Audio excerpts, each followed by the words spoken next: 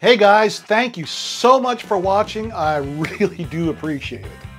Now, as you fellow noobs may or may not know, Line 6 put out new firmware for the Helix last week, version 3.70. Now, as is often the case, a lot of the new guys, they have no idea what a firmware update is. They don't even know what firmware is. You know, all that stuff, that sounds like computer mumbo jumbo, and you are not a computer guy. You're a musician. Your new Helix sounds great as it is, and you will never get a chance to try all of the features that it already has. So what good is a firmware update going to do you? Well, I've said this before in Fractal videos, and now I'll say it here in Helix videos. If you don't see any need for doing the firmware update, you don't have to. There is no reason that you absolutely must do a firmware update.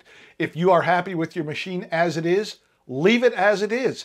And then someday if you get curious, then take a look into the whole firmware thing. But for right now, just enjoy your Helix. That is not a problem. Now for the rest of you guys that are interested in this but have never tried it before, Line 6 really does try to make it as painless as possible. Now I'm going to make the assumption that you've already taken your Helix and connected it to a computer with the USB cable. Maybe you've already downloaded and installed HX Edit, which is the editor for the Helix and the HX units. If not, you need to go to line6.com/software, and I'll have a link in the description. Once there, you'll find 3 drop-down menus. The first says Choose Hardware. I selected Helix. I left Choose Software alone because I want to see all of the available choices. The third box is Choose OS. I have an M1 Mac Mini, so I chose Mac OS X and then clicked on Go. Now from the choices, I chose Helix/HX 3.70, the original amp update. That's the firmware. I also downloaded HX Edit, and I also downloaded Line 6 Central. Next, I went back to the top of the page and clicked on Support. Next, I chose Manuals. Then I clicked on Effects.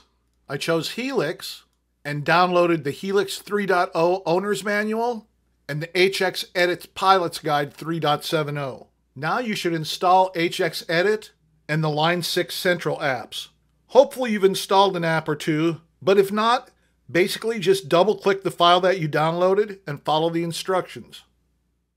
Okay, now open the Line 6 Installer app. After a few seconds, you should get a screen that shows your Helix or HX device, along with the current firmware version that's installed. There should also be a message that tells you that an update is available. It should also give you the option to look at the release notes. It really is a good idea to read through the release notes because it gives you all of the necessary instructions to proceed. But seriously, here's what happens. First thing, if you've created any presets, you'll want to do a backup. Close the Line 6 Installer app and open HX Edit.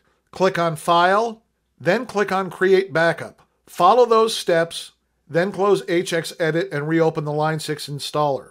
Now you'll start the update and your Helix or HX will tell you that it's gathering necessary information to continue with the update.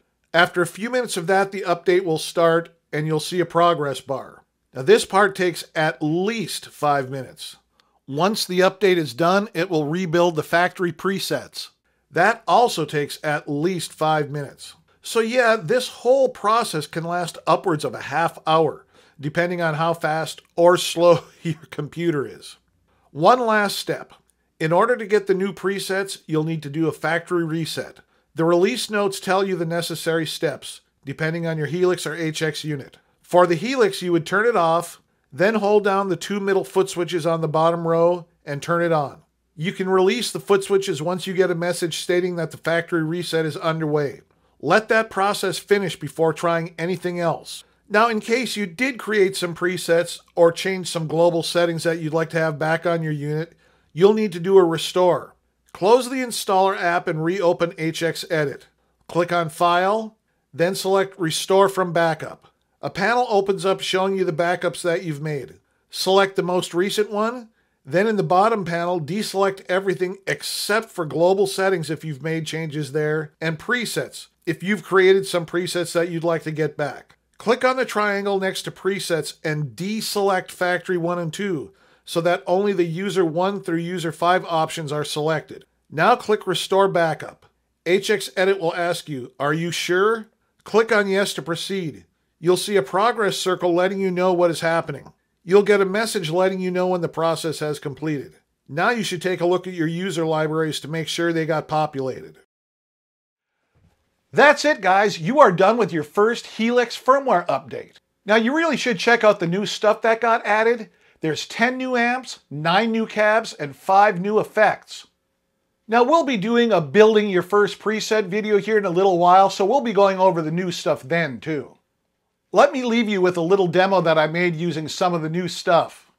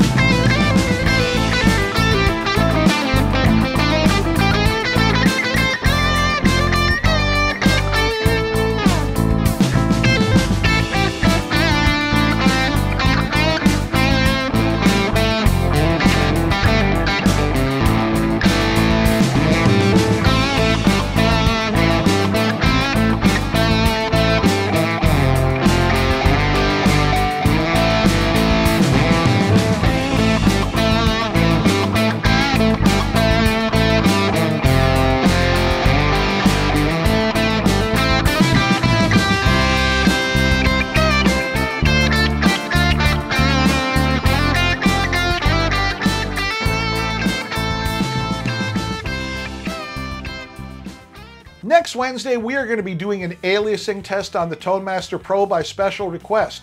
And while we're at it, we'll probably add the FM9, the Helix, and the ToneX pedal. Now, you don't want to miss that, so go ahead and hit that subscribe button and ring that notification bell. All right, guys, have a great weekend.